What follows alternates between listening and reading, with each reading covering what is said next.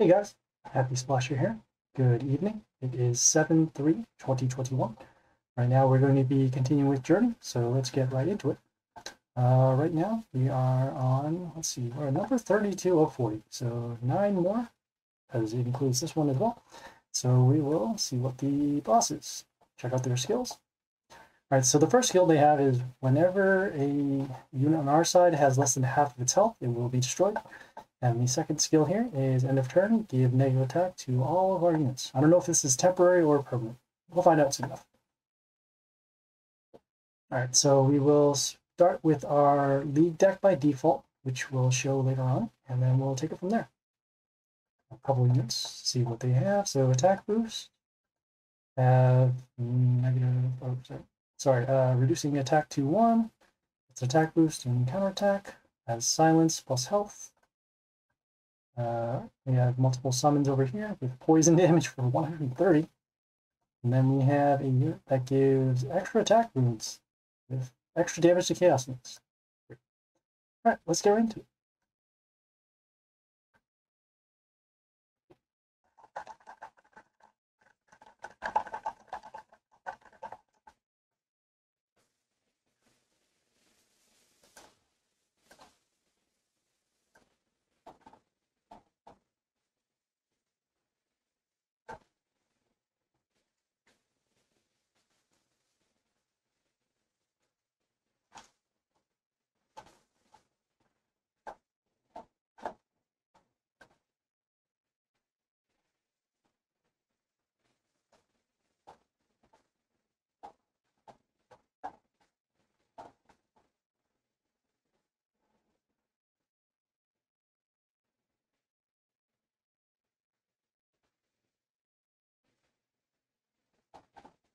This doesn't help us at all. Ugh.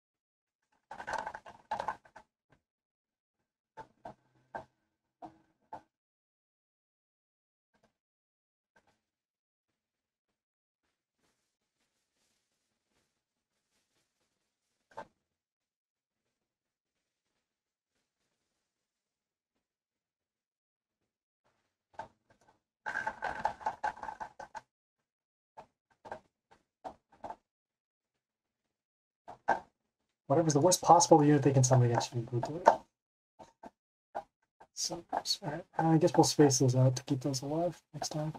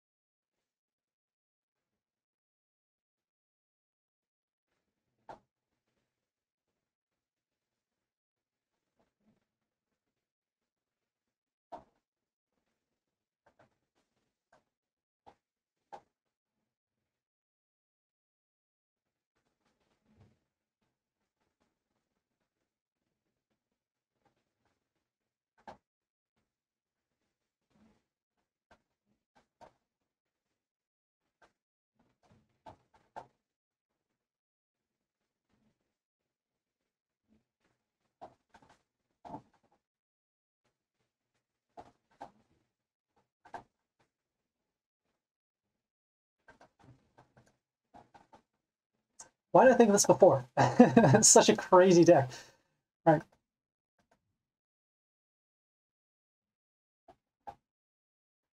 Can't believe it. All right, cool. We got another one done.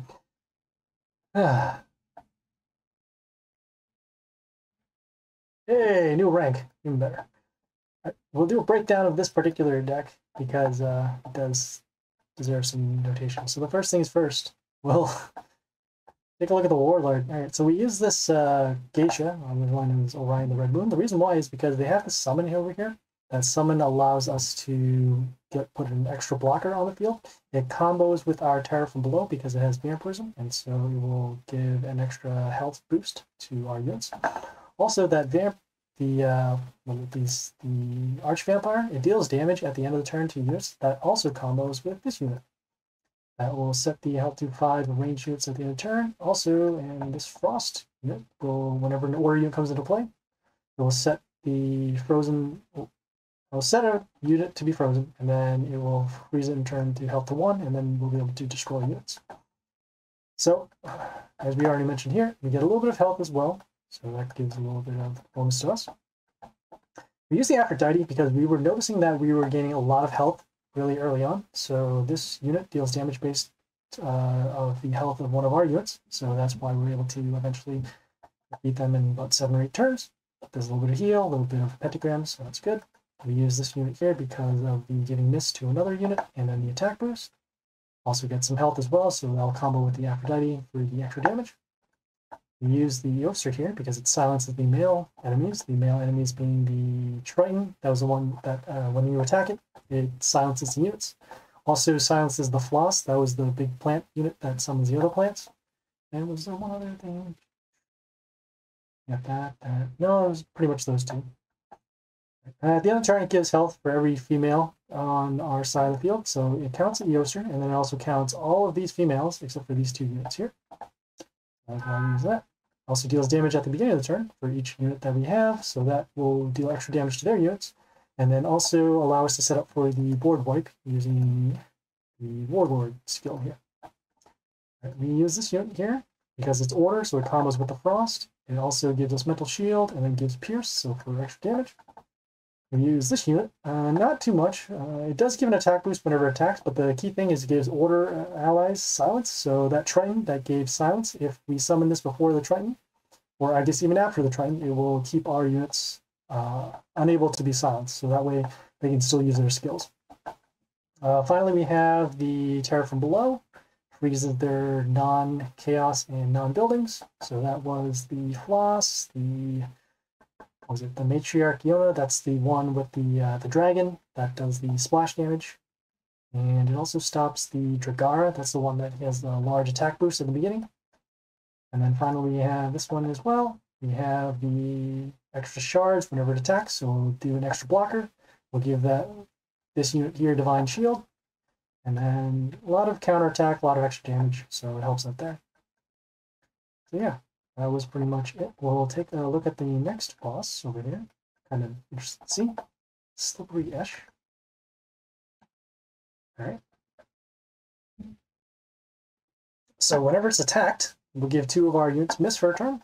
And then whenever an enemy attack, enemy being our units, it will deal 100 damage to other units around it. Okay, sure. Take a look at their units here. So a lot of plus health and regeneration, attack boost.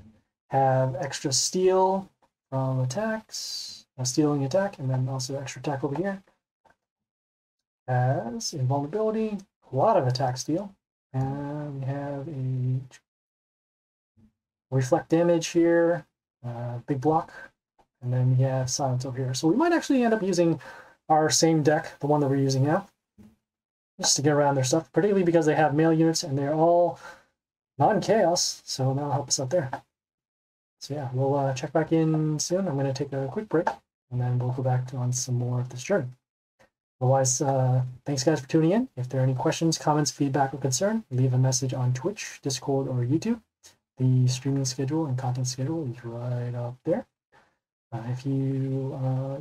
Please follow on Twitch for the live stream, and then like and subscribe on YouTube for more videos. We have all the other stuff like Dark Tower, Pit, World Events, etc., etc. So check it out. Otherwise, this is Happy Splasher, signing off.